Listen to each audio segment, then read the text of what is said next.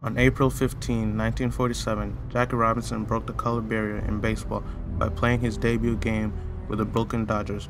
Jackie Robinson helped gain rights for colored people in MLB and helped gain civil rights for all African Americans in society. In 1865, slavery ends as the South is defeated by the North. However, the life for African Americans improved very little. Even though slavery was abolished, blacks were still forced into sharecropping and treated poorly in society. The black codes were installed, taking away any hope of equal rights. Blacks were now considered servants to whites instead of slaves. As Reconstruction failed, the black codes became a way of life. The government made racial segregation legal with the case Plessy v. Ferguson in 1896. Segregation was a separation of blacks and whites.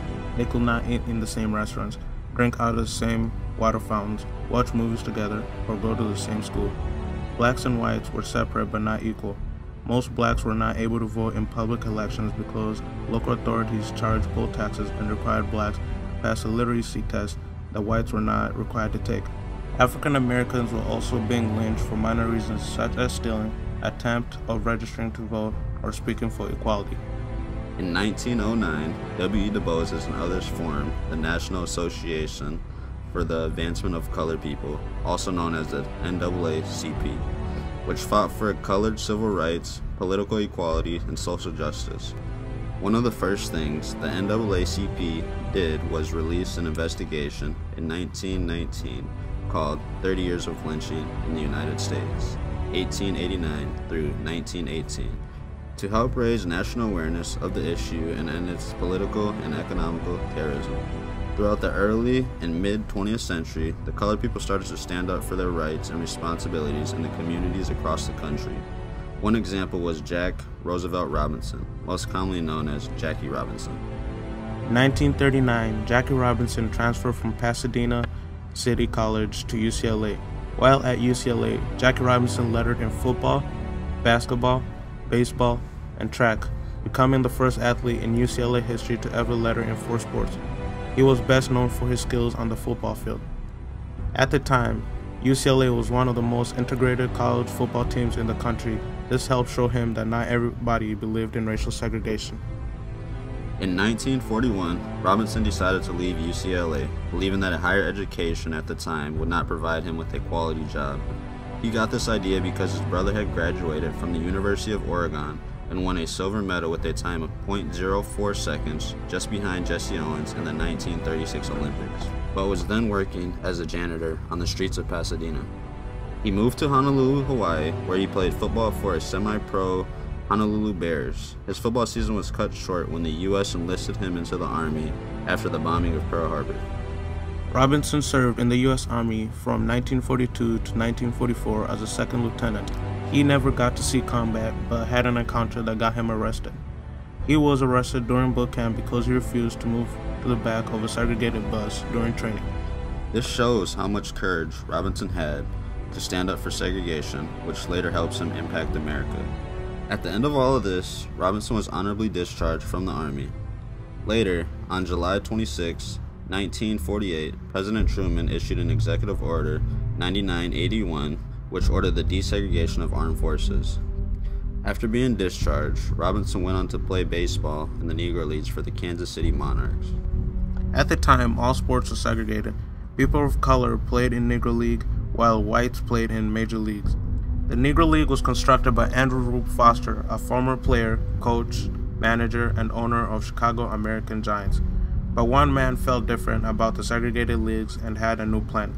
That man was General Manager Branch Rickey of the Brooklyn Dodgers. When Robinson was still playing his first year with the Monarchs, Mr. Rickey sent his scout, Clyde Sukforth, to meet with Robinson and tell him he was waiting to see him. Another man that was on board with this idea was the new commissioner of the MLB, Mr. Chandler.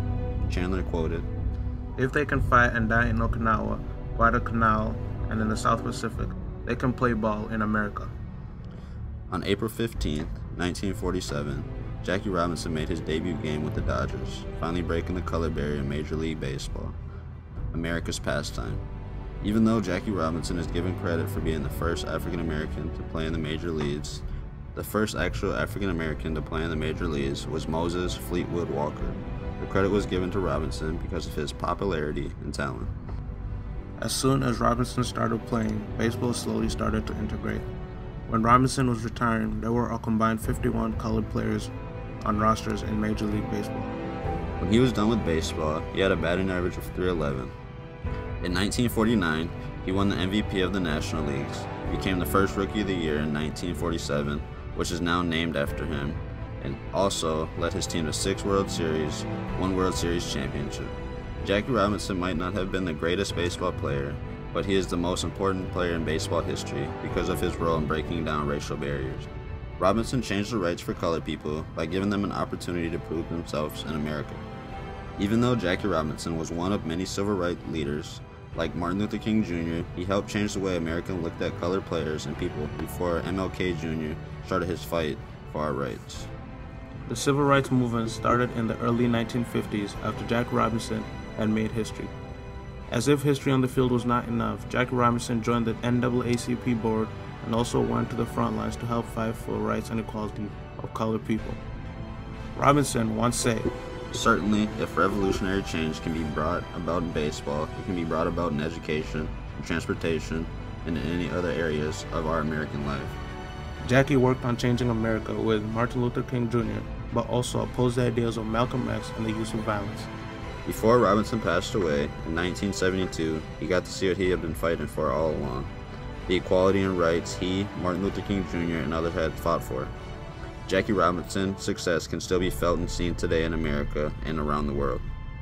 On April 15, 1997, 50 years after Robinson had made history, MLB decided to do something in his honor. Mr. President, Mrs. Robinson, ladies and gentlemen, throughout its long history, Major League Baseball has operated under the premise that no single person is bigger than the game.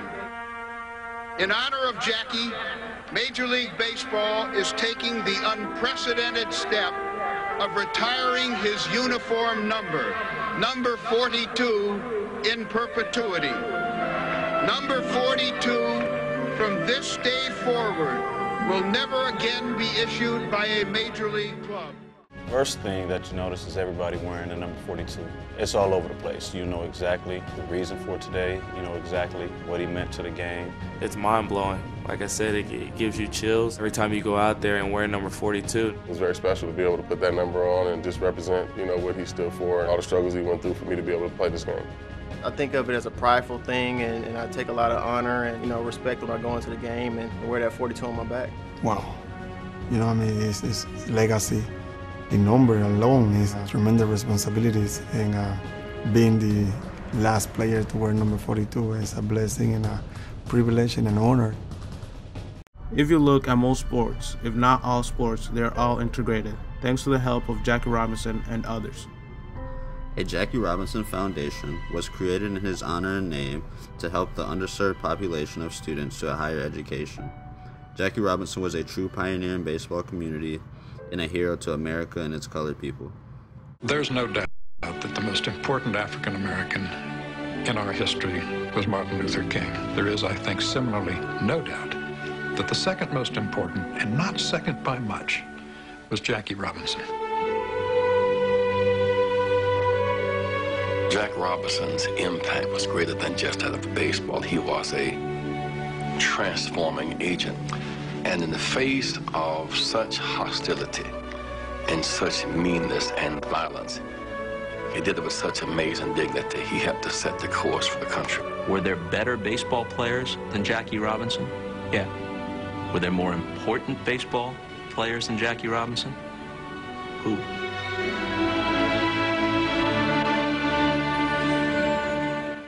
He was, He is, and will always be, a hero and icon to many that play and enjoy sports today.